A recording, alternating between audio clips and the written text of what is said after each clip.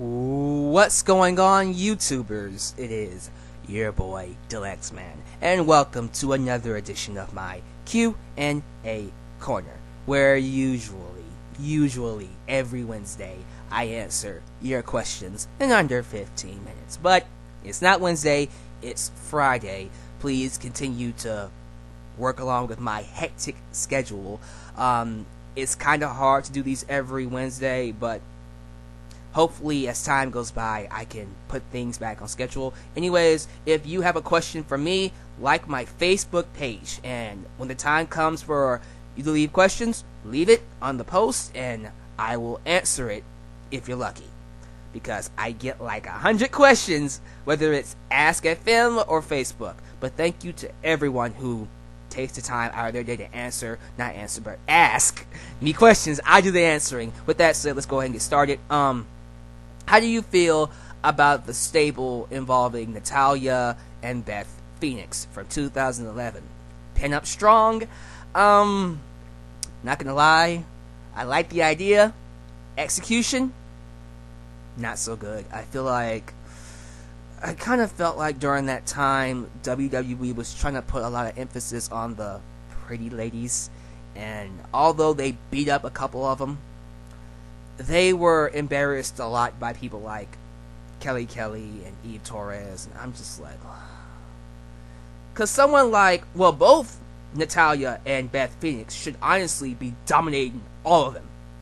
Natalya is arguably the best female wrestler on the roster, and I still say that, well, compared to Charlotte, of course, but I still think she is at least one of the best wrestlers. And Beth Phoenix is like a very masculine Amazon who was dominating the roster, the Divas roster, in like 2008. So they should have been running roughshod through the division, but here they are in 2011 getting embarrassed by Kelly and Eve Torres. I'm just like, oh. So the idea was nice, the execution was not nice.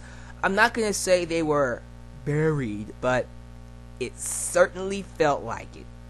It really did. But that is my thoughts on that. Goosebumps or Are You Afraid of the Dark? What show did you like better? Both of them were really good. I'm going to go with Are You Afraid of the Dark? And here's why. One particular episode, and all the episodes end in a very dark way, but this one really creeped me out. There's this girl. There's a lizard. The lizard bites her, and the lizard transforms into her, and she becomes the lizard. So the lizard as her goes around doing evil stuff as her, and then at the end, the lizard goes back to normal, but she is still a lizard. Her friends have to choose between either her or the evil lizard. They choose one, throw it in a well, and then the one that remains turns back into the girl. At the end of the episode, you realize that was the lizard. So the one they threw in the well was the girl, and she died. I'm thinking, oh my god, this was a kid's show back then. It was really, really dark. So yeah, Are You Afraid of the Dark? That's the show I grew up with. You won't see that stuff being given to kids nowadays, man. But yeah, that was my generation. Who from NXT do you see being the next franchise player? Wow. Man. You're asking me, who do I see being the next one? Because honestly, knowing me, I'll say all of them. But, man, next. Like, Kevin Owens, Finn Balor, Adrian Neville, Sami Zayn. Shoot. You know what? I'm going to go with Finn Balor. I think he just fits everything that we would want in a wrestler and what the WWE would want in a wrestler. He has the pageantry. He has the look. He has that mainstream appeal.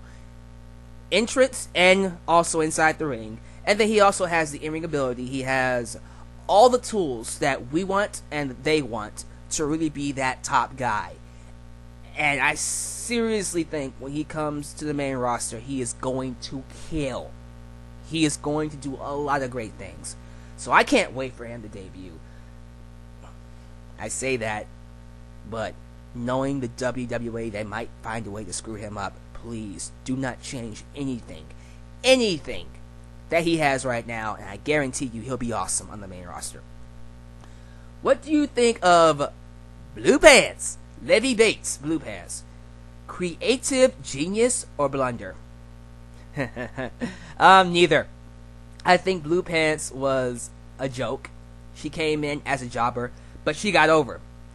So because of that, they signed her and she stayed. Levy Bates is a really good wrestler, and I think, being the girl that Soft, Enzo Amore, and Big Cass used as a punching bag for Carmella helped get her over. And I don't know, man. I personally like her. I think she's funny. I think she's a really cool character. She's like, I won't say the Spike Dudley of NXT, but more like Molly Holly, the good Molly Holly. Might even say she's the Eugene, maybe. Whatever you want to call her, I think she's fun. I think she works as a great enhancement talent. And hopefully, as time goes by, she gets taken seriously and becomes a natural part of that NXT female roster. And not just someone that's a punching bag. But I like her. But to answer your question, no, it's not either creative genius or blunder. It's just something that they put out there and fans got behind, and it works. That happens in wrestling. You don't expect it to work, but it works, so they run with it. They lucked into this one. Why is WWE wasting Miz and Mizdow by not giving them a one-on-one match at WrestleMania? That's a great mystery to me. I don't understand how they can take one of their hottest feuds, and they had to know this feud is hot, not give it a one-on-one match on the grandest stage of them all.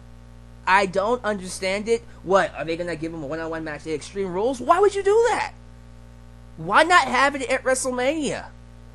I really don't understand what their line of thinking is, why they're not doing it.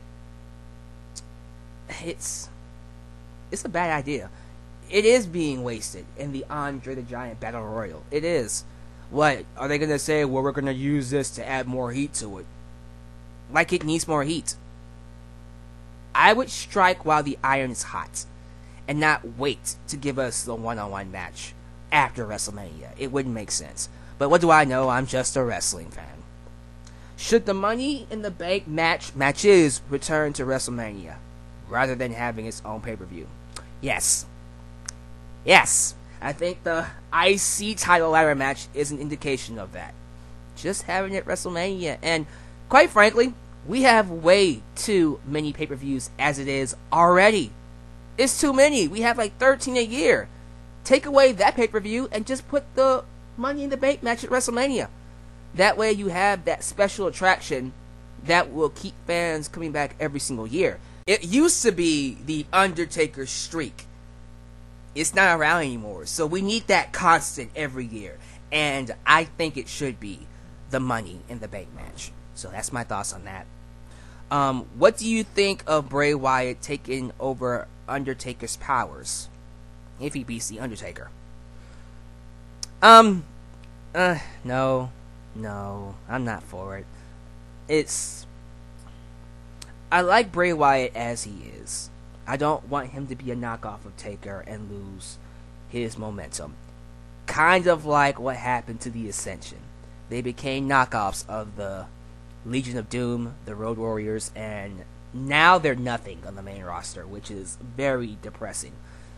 Don't mimic the past.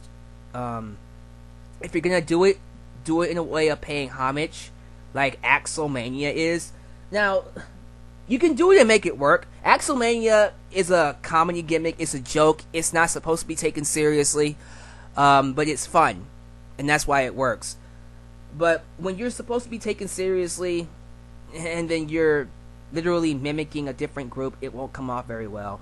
And Bray Wyatt is a serious character, and if he mimics Taker, it will not get over. he won't be seen as Bray Wyatt. He'll be seen as that guy mocking or mimicking The Undertaker. So no, I don't think it's a good idea. Do you think Brock Lesnar will stay in the WWE? I did a video on this. I'm gonna say no. I said no in that video, and I gave much more detailed reasons for why. So please go check out that video if you want my full detail. But short answer is, honestly, he probably has no other reason to stay. They gave him everything. So he's good. He'll go to UFC now. That's what they get. That is what they get. Do you think the IC title is gaining more significance than the world title? Yeah, I'll say it, not because, oh, here they come, because Daniel Bryan's in it. No, guys. What makes the title important is who is chasing after it. Right now, there are 8 people chasing after this IC title. 8. How many people are chasing after the World Championship? Rollins, Reigns. Yeah, that's it. Cena's not chasing after it. He's going after the U.S. title.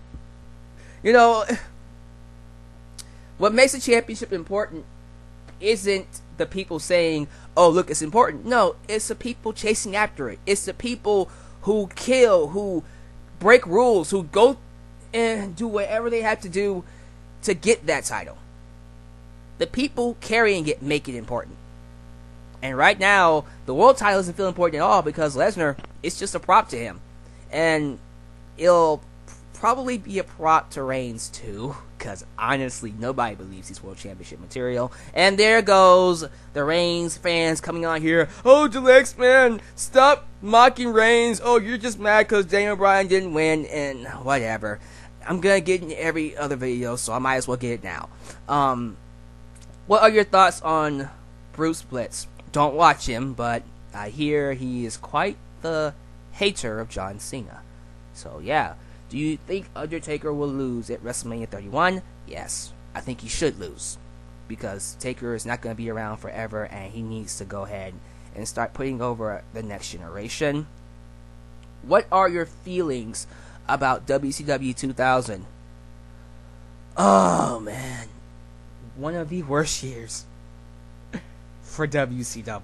Me and Preston did a series on Wrestling Paradise where we reviewed pay-per-views from WCW 2000. We will never do it ever again. It was that bad. Bad. Just terrible. Wow. Your thoughts on Rhino's return to NXT? I said this in my NXT review. I'm happy about it. I think if he's there to simply put over the main roster, which he is, not the main roster, but the NXT roster, excuse me, good. He said to bring some notoriety to NXT, which is excellent, which is sorely needed. And final question, have you played Dragon Ball Z Xenoverse? If you have, how you feel about it? Just got it. I think it's perhaps the best DBZ game, well, DB game, they've created recently. It is better than Budokai Tenkaichi 3. It doesn't have all the characters, but it has enough to keep you satisfied. I like the gameplay. I like the story. It pays homage to the DBZ universe very well, and no complaints at all, man. I like the freedom of it and everything, and it is recommended. I do recommend that you guys get it. I haven't beaten it yet. I just got it yesterday, but for the most part, I can't put it down. I had to stop myself, pull myself away from this game so I can, get on with the rest of my life. But if I didn't have anything else to do, this is what I would be doing. Playing this and doing this. So, thank you guys for watching. Thank you guys for your questions. I will catch you at my next Q&A and next video. Whenever it is, wherever it is. Your boy, Dalyxman, signing off. You guys take care, peace.